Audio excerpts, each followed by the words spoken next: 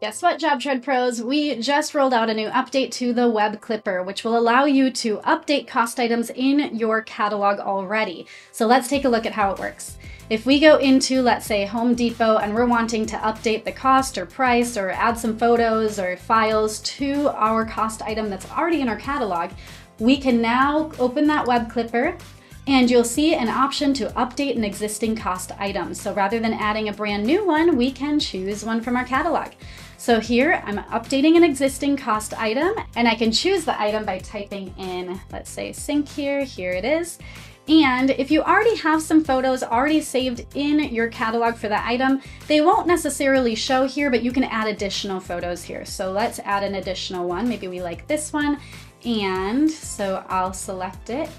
There it is.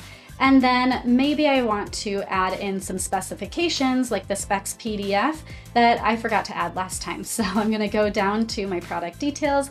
Here's that specification PDF. Perfect. We'll get that added too.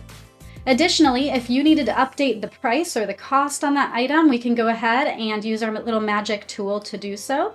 And now you'll see that everything is adjusted accordingly, so we can go ahead and click Update. Now that just updated it in my catalog, and I can go see it here.